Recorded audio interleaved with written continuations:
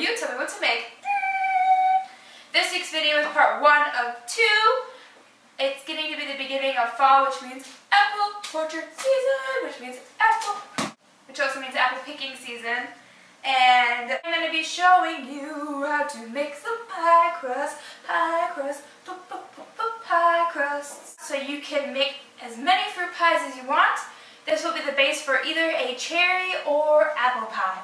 So let's get rolling to make some dough.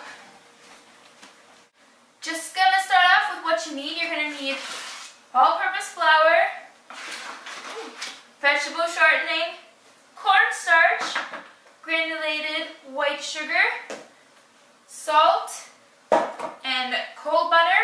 As far as equipment goes, you're gonna want a slew of measuring cups, a sifter of some type, and a really large mixing bowl. So what we're going to do is we're going to take our sifter and we're going to put 2.5 cups of flour into our mixing bowl via the sifter. Sifting, I'm sifting, I'm sifting, I'm sifting.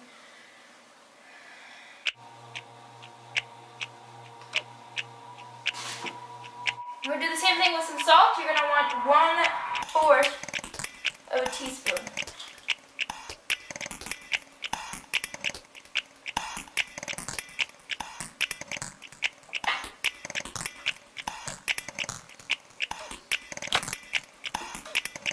You're going to want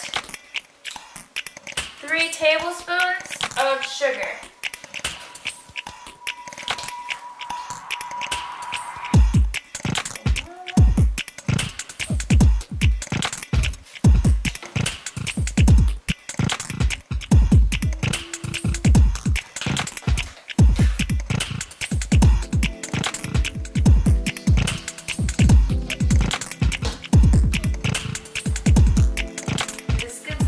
Daunting, but you're going to want 12 tablespoons of butter, and you're going to want to cut them into kind of cubes. So I like to keep the butter in the paper so it's a little easier, and I'm just going to keep cutting this butter.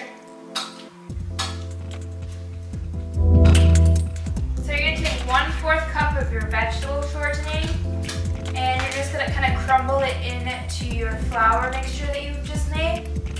This right here.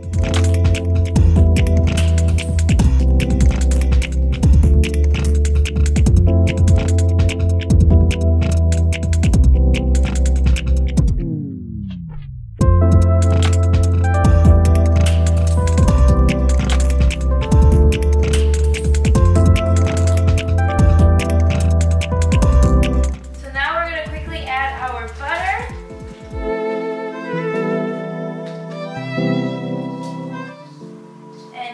Keep mixing it until it becomes crumbly.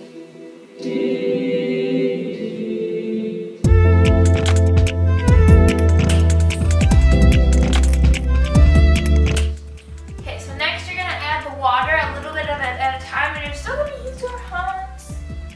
So it's going to be about 1/4 to 1/2 cup, and just go slow with it.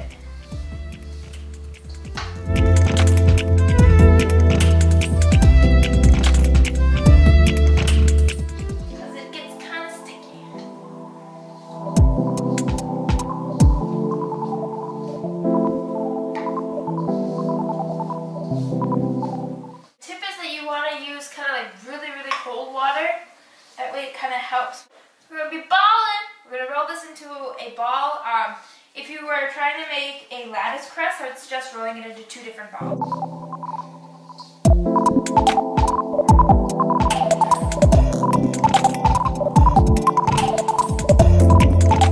So you have your ball right now, and we're just going to take some cling wrap and we're going to roll it up and put it in the cling wrap and stick it in the fridge for at least 15 to 20 minutes.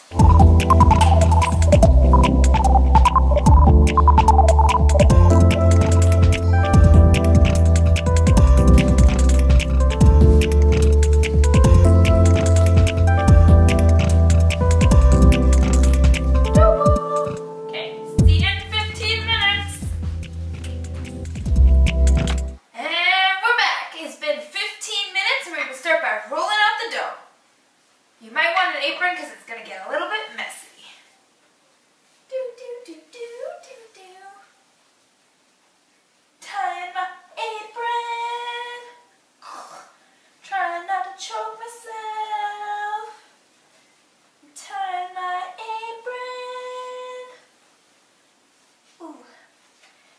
picture cover everything.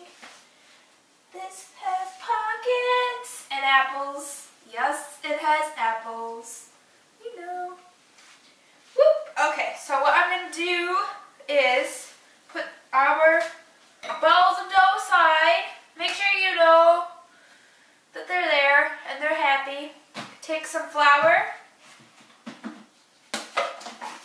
And we're just going to sprinkle it on our very clean countertop. I have disinfected this and made it a lovely clean thing. So now I'm putting some flour on my countertop so that it doesn't stick.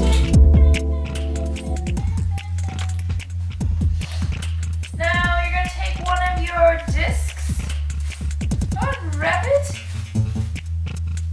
and you're going to roll. You might also want to put some flour on your roll.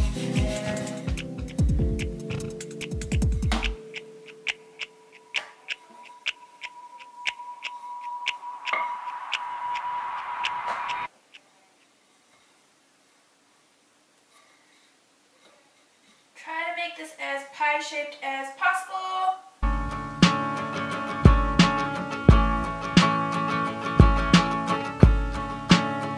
Okay, so once you got it about 9 or 10 inches, you're going to take it very carefully. You're going to put it in your hand.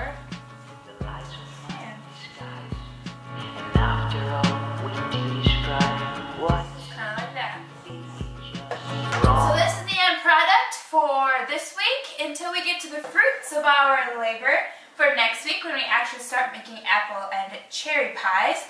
If you like what you saw, make sure you subscribe. I'm making videos every Tuesday. If you have something you want me to make, email me at mila.makes1@gmail.com. Also, don't forget to thumbs up this video. Okay, peace out. Charged up the ride, headed back to the cross again. Gotta see the girl one more time. My destiny's just around the bend, and when I slow down, it's not hard to find. I make good on the give and take, and leave town like a prison break. Could have been Milwaukee's best like Beast Light, but I stuck with the fam, race scene for life.